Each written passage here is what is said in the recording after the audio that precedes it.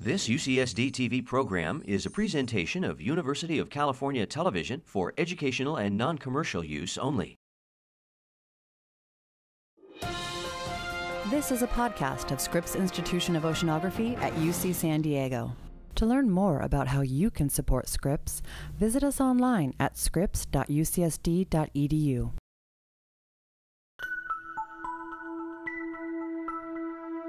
The oceans move about 1/3 of the planet's surface heat from the equator to its poles, and scientists have long been eager to understand how they do it. One tool some oceanographers use is the computer model, a simulation that they program to replicate as faithfully as possible how water moves in the oceans. It's no easy task. The problem is that the important scales in the oceans are both very large and very small. So you have to be able to have something very large but with fine details, and that is very difficult to do because it takes a lot of memory and computer time, at least from the modeling perspective. Also from the understanding point of view, it's difficult to understand both the very large scale and the small scales and how those two extremes interact. But Scripps oceanographers Paula Chessie and Christopher Wolf have taken advantage of the power of supercomputers to create one of the most sophisticated models ever of the Atlantic Ocean. The model recreates the motions of swirling ocean currents called eddies. Eddies are tens to hundreds of kilometers in diameter, small in relation to the entire ocean, but important drivers of ocean circulation. Chessie and Wolf's model has produced one of the most accurate and dynamic simulations of the ocean ever. That allows us to observe and model these swirls that even though they are small, they transport heat eventually from one hemisphere to the other. And so that is, I think, our contribution. I don't think anyone has done a calculation with such high resolution and for an extended period of time. Chessie and Wolf used the model to show that climate change could make the oceans move in different ways.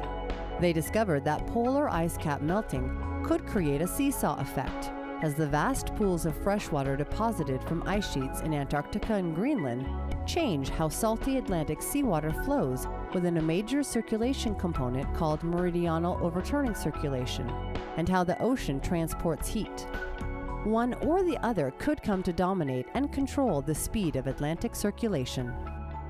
The thing that controls the strength of the overturning circulation is essentially the range of densities that are shared between the North Atlantic and the Southern Ocean. So basically you have this window right now in the Southern Ocean where there's a patch of surface water which has got the same density roughly as the water that is sinking in the Northern Hemisphere, and that gives a way to connect those 2 points through a circulation which goes through the deep ocean. Now, adding buoyant water by melting ice in the Northern Hemisphere, the Southern Hemisphere has the effect of changing the size of those windows. If you add fresh water to the Northern Hemisphere, the water in the Northern Hemisphere can become lighter than any water found in the Antarctic circumpolar current. So in that case, you would remove that window entirely by closing it off in the north. Or you can just make it shrink. And in that case, you would expect the overturning circulation to slow down.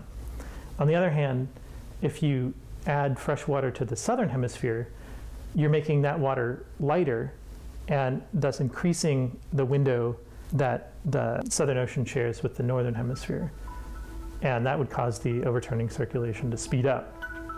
Chessie and Wolf's model also confirms a recent revision of long-standing theories of ocean circulation that many researchers have come to embrace. In the Atlantic, they now believe that water travels the entire length of the ocean basin, from Greenland to Antarctica. The realism of the model also suggests that the changes brought about by melting ice caps could happen within a few generations, rather than over millennia. The overturning circulation carries a lot of heat northward in the North Atlantic and is basically is responsible in part for the temperate climate in the Northern Hemisphere. If you slow that circulation down, you expect the amount of heat transport to go down. And so you expect the countries, especially surrounding the North Atlantic, to become colder. And that could have dramatic negative effects. So just a few degrees could change the way that crops are grown or livestock is grown and where people live. Conversely, if you speed up the overturning circulation, you could make the northern hemisphere warmer, which might seem like a good thing, but then you have the possibility that you could have more droughts, the deserts could expand.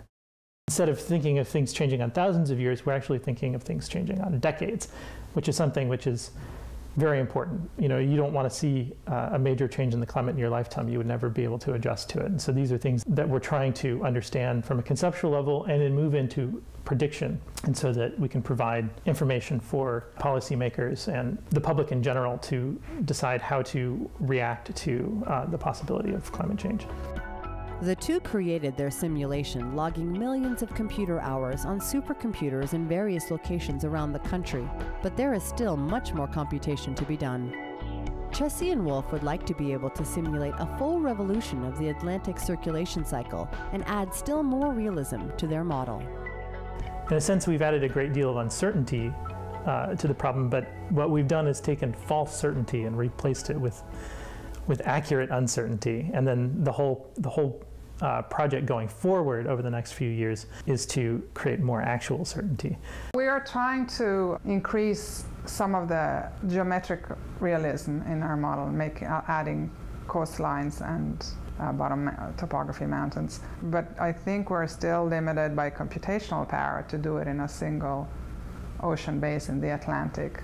Ideally, you would want to have a global ocean at our resolution, but I don't think that the computer power yet is there, and probably won't be there for another 10 or 20 years, but who knows? Maybe someone will come up with a brilliant idea and to make faster chips that use less energy, and we will be able to do it sooner.